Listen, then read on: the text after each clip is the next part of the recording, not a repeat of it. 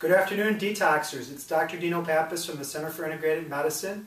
I want to take this opportunity to update you guys on our progress and share some emails, testimonials, phone calls, and text messages that we've received.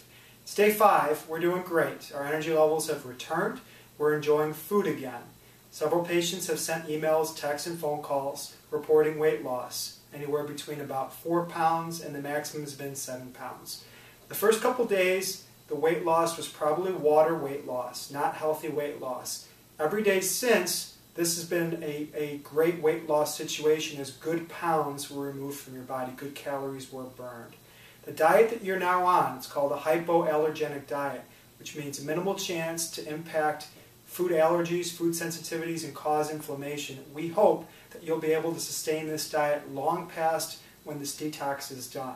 Speaking of, Dr. Marie and I are going for 14 days. After the detox day 7, most patients will stop. We hope you'll continue this hypoallergenic. It means limited food sensitivity, limited food allergy, and limited inflammation. We hope you'll continue this diet on for the remainder of the year and hopefully your life, as this is a clean, sustainable, great way of eating. We encourage you to continue with us.